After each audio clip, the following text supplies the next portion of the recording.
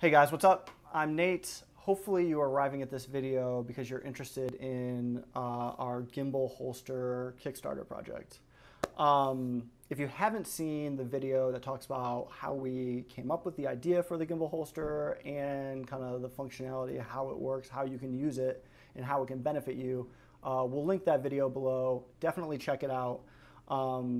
But if you're jumping right into this, essentially it's a holster that lets you carry a fully balanced gimbal, or a 6-axis one-handed gimbal specifically, with a DSLR or mirrorless camera attached to it. So you can pull it out and you're ready to shoot. When you're done shooting, you stick it right back in the holster. It saved us a ton of time in our video productions. We use this thing everywhere. The other video kind of goes into the details of it, but this is our prototype. We've been using it for about a year. And I want to take a few minutes to just show you how to tell if this Kickstarter project and this holster specifically will be a good fit for your rig. And there are a few things to talk about, so let's jump right in. What we have here is a Moswa Aircross. We have on here an A6300 with the excellent Sigma 16mm 1.4. And I can say if you have this rig or a very, very similar rig, especially with the A6300 or the Sigma, then the gimbal holster will work for you. But if you don't have this exact rig, I want to show you kind of some of the key things. So the first thing is, it's really important that the gimbal can fold up like this. This gives you that really slim form factor. So that's the first thing to do, is check your gimbal. And even before we had our holster, what we'd actually do is I just, even with the camera off, I would just leave the gimbal like this, strap some Velcro around here and stow it away. So I never had to break it down, I never had to rebalance it. Now, unfortunately, due to the design of these gimbals, usually the camera lens weight is on the left-hand side. And so what ends up happening, and this was the case with this particular setup, is with so much weight on the left-hand side, what would happen is you would end up clipping right here. And chances are, if you have any kind of a heavy camera or a heavy lens, that's what you'll see with your gimbal. If you tried to fold it up like this, then it would actually be too long. It'd hit right here, which the only solution in that case is to break it down every single time, and that wasn't something that I was willing to do. So you can see that I have something on here. And I'm going to show you the first solution that I tried. It actually works really well. I found these little weights. These are actually wheel weights that mechanics supposedly put in your tires to kind of help balance them out. You can get different sizes and weights, but these are 1/4 ounces. And they actually come off that paper and have kind of like a sticky thing on the back, so you can stick them to your gimbal. And what I did is I lined them on the top, the outside, the bottom, and the inside. And then I just wrapped the whole thing with gaff tape.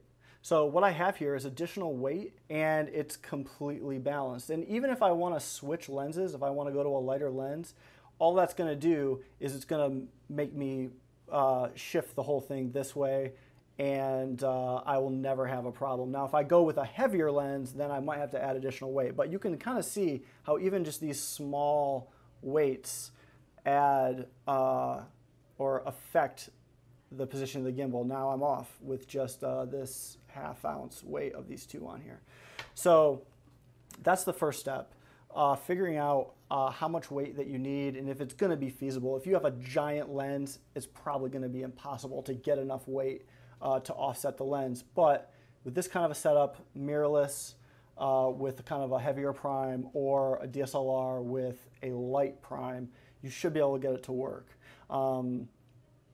So now that my gimbal has folded up on itself and it has this slim form factor, now we're looking at two different measurements. The first is this end right here. This is the small end of the gimbal, and I've got about 2 inches right there. And the other side is the one that you might have a little bit more problems with. Depending on what your rig has, we use a quick release plate, and obviously this plate as well stays in this position all the time. And this is going to adjust forward or backward depending on the weight of your lens. Smaller lens means that this is going to be smaller, and we've kind of designed it so this is the max. And just to give you an idea, This is coming in at just a little bit over 3 inches. So those are the main areas that you need to think about. Most gimbals should all be fine on this side, but this side, depending on the weight of your lens, is what you want to pay attention to. So obviously the gimbal folds up like this and goes right into the holster. And you can see that this side has a little bit of a smaller opening than this side. This is to accommodate the plate. And I'm going to show you this real quick. On this end, we're actually at about 3 inches, but as you saw, the plate on our gimbal with our setup is actually 3.5. On this side, on the bottom side, we're right at a little bit more than 2 inches. Because this is a soft foam padding, we have this banding, we actually have some flexibility to expand, or you can even cinch it up to contract it for a smaller gimbal. And even though that plate is just a little bit too big on this side, because it's flexible, it still works.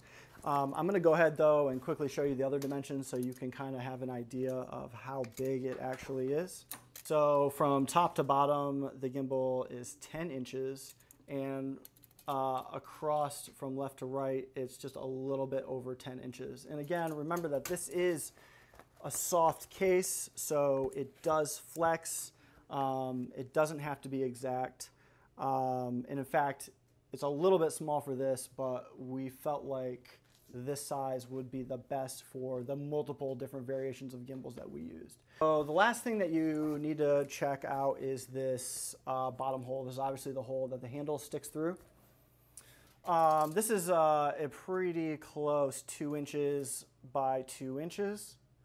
And it should be enough to accommodate the handle of pretty much every gimbal, but there is a slight issue if you have a follow focus or a knob like that. So you do need to measure it. What I would recommend doing is getting a piece of paper, measuring out 2 inches, cutting it out, and then if you can fit it over your handle without tearing the paper, you're definitely good to go.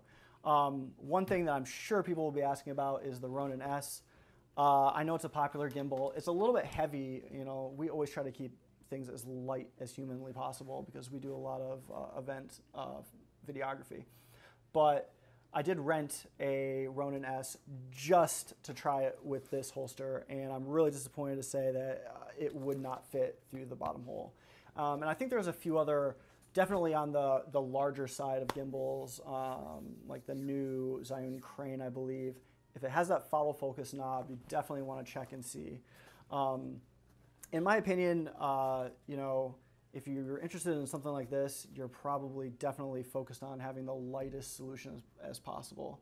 Although in the future, we may be able to make bigger sizes. That'll be something, possibly a stretch goal.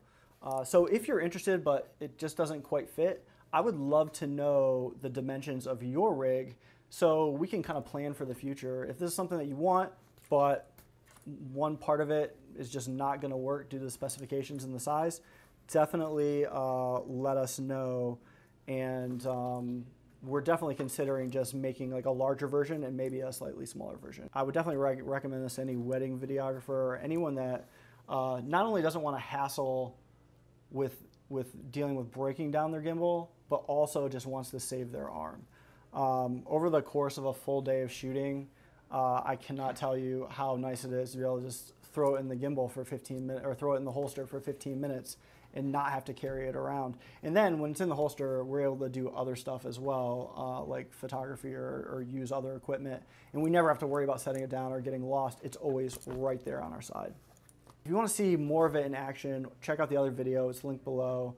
And if you have any questions, don't hesitate to reach out. I know this is kind of a different product, and due to the specifications of it, there are definitely going to be questions, and we will be available to answer all of them as best that we can.